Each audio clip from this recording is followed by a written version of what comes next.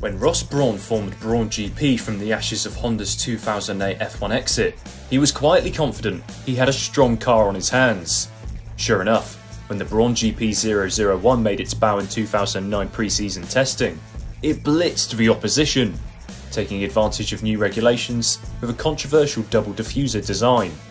The pace in testing carried into the car's debut GP in Australia, with Jenson Button leading a Brawn 1-2 and going on to win 6 of the first 7 races to help secure a fairy tale driver's title.